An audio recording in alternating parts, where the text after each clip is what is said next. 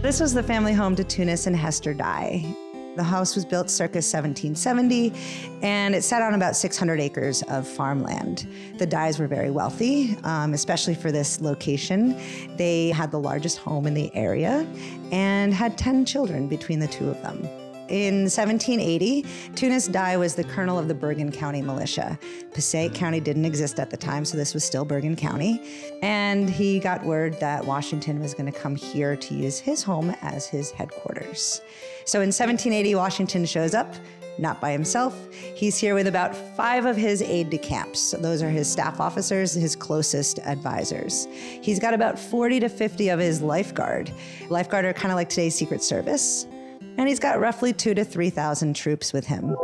Alexander Hamilton is here alongside Washington. He is about to marry the love of his life, Eliza Schuyler. So he leaves here in November of 1780 to go to Albany to marry Eliza.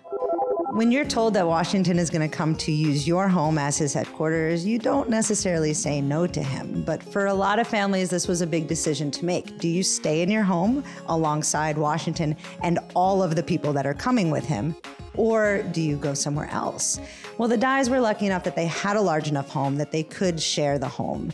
Not all 10 children are living at home at the time, so it is Theunis and Hester.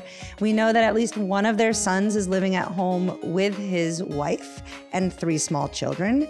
So there's a handful of Dey family members that are going to stay in the home when Washington comes with his men.